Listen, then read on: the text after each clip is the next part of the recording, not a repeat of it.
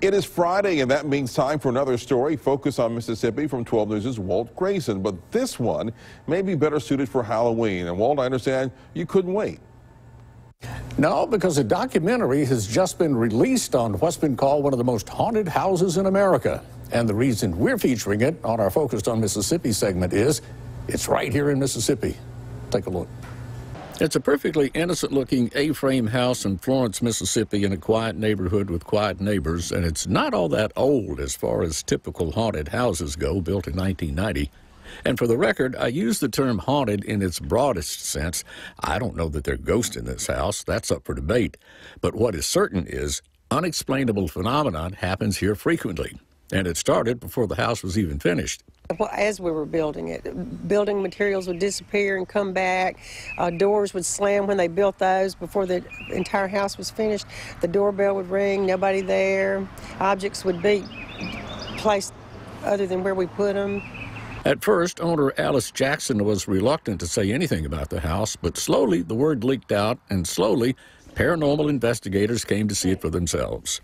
Brad Cooney was one, John Bullard another.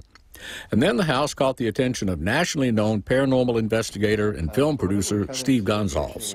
And, you know, this started out because it just intrigued Steve, and then obviously it built on top of itself, and this became something small, then bigger, and then it ended up to where we are today.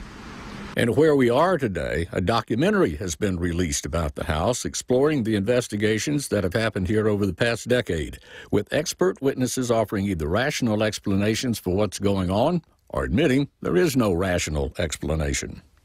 There's theories. I personally haven't figured it out yet, but it's fun documenting it. I just document it, put it out there, and let folks debate it.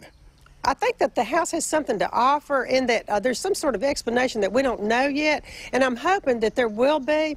The documentary, titled The House in Between, is on pretty much any television platform that rents or sells movies right now.